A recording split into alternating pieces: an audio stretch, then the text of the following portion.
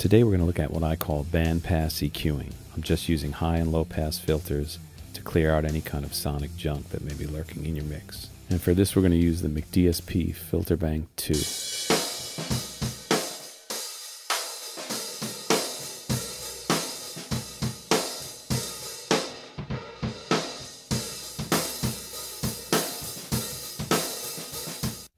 So what I did there was I swept up the lower frequencies until I heard it affecting the signal, and then I pulled it back, and I repeated that on the top end.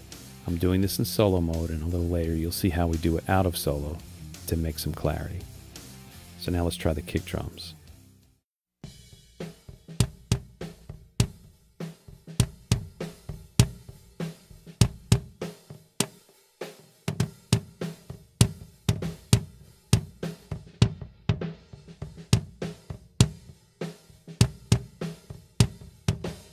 So we have 3 kick drum sources. Let's move on from our PZM kick to our D112 mic.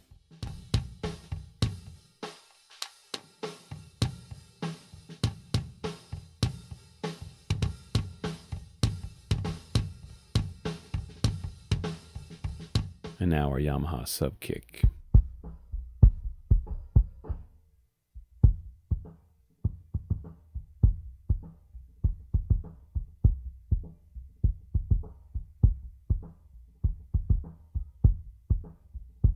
And snare drum.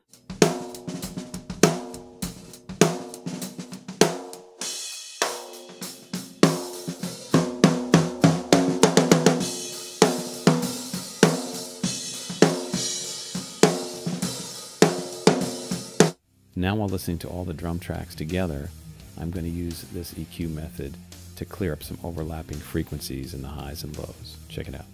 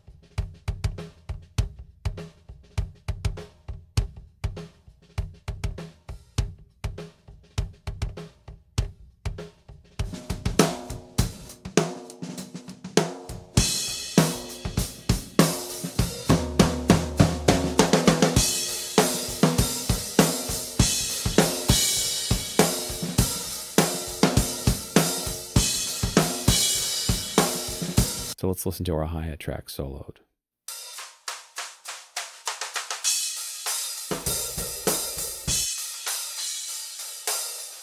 So you can see how bad that sounds soloed, but we don't listen to music soloed, so there's a bandpass EQ.